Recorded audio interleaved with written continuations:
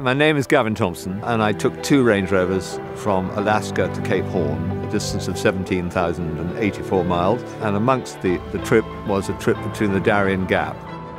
Nobody else had done it, and it was just to achieve something for a British company, show off our expertise as a nation and what we can achieve. It was hard work, certainly, but obviously a trip of a lifetime from Alaska to Cape Horn. It was an enormous sense of achievement. I was so pleased to show Land Rover that we had done it. We'd got the vehicle to the bottom.